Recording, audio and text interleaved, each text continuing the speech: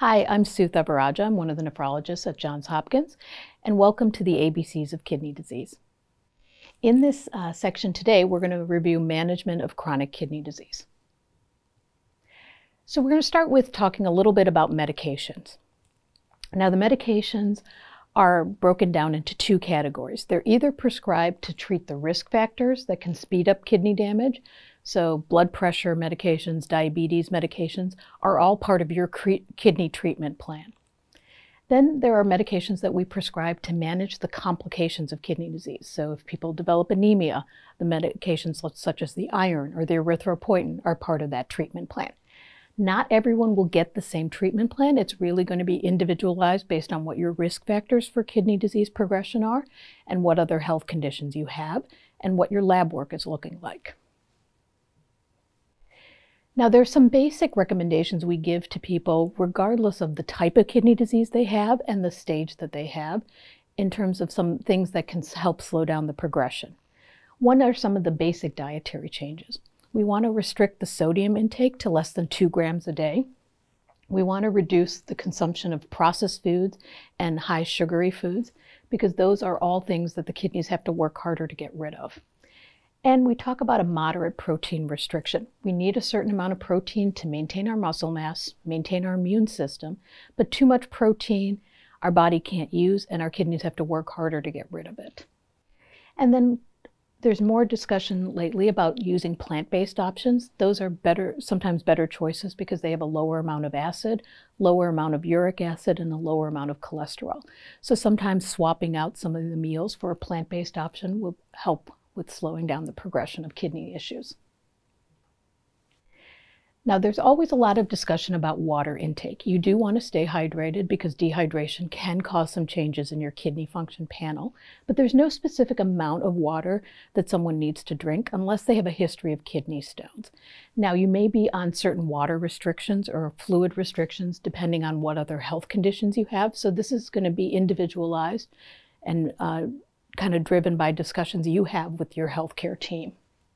Now, your doctor will also give you other guidelines for your diet based on your lab work. Some people might be on a potassium restriction, some people might be on a phosphorus restriction, but that's not 100% across the board for people who have kidney disease.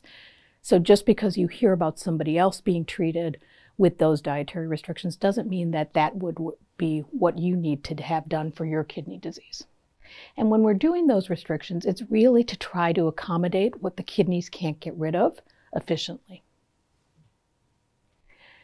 When we look at the overall plan for slowing down the progression of kidney disease, it comes down to a couple of categories: blood pressure control, blood sugar control, smoking cessation, regular exercise, reduction of protein in the urine if you have that, and keeping a healthy weight.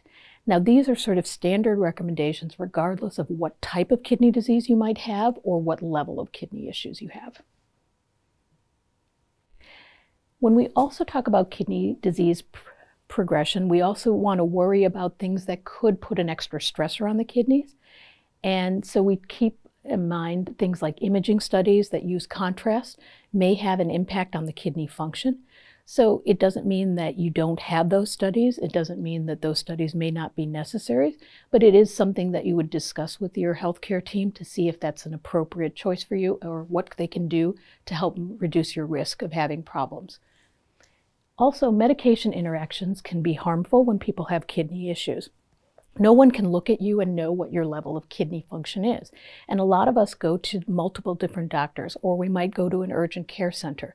So it's really important for you to be able to know what your level of kidney function is, or make sure that if somebody is prescribing medications for you, that they're aware that you have kidney disease, so they pick medications that are going to be safe for the kidneys or adjust the dosing. You want to be careful with sort of regular use of non-steroidal anti-inflammatory agents such as ibuprofen and Motrin, Advil, Aleve. Those agents are over the counter, so people often think that they can't cause any harm. Some of these can interact with your blood pressure medications or prevent your blood pressure from being under good control, and long-term use can end up causing some scarring and some damage in the kidneys. You also want to be careful with some of the bowel agents, such as milk of magnesia and some of the preps for colonoscopy. You want to make sure people know that you have kidney issues so that they prescribe the appropriate one. And if you're ever unsure, double check with your pharmacist or your physician about, before starting any new medications. Another key part of kidney disease management is really being engaged and being part of your healthcare team. You want to be monitoring your progress by tracking your labs and knowing what the trend is. You want to know your medications and ask questions as to what they're for and how to take them. You want to be engaged with that healthcare team, and you want to incorporate healthy lifestyle choices because that overall will help your outcomes. And ask for help. If you're struggling with dietary choices, if you don't know what to do with your medications, there's teams of people that are, taking care of you that are willing to help, and they just need to know what resources you need.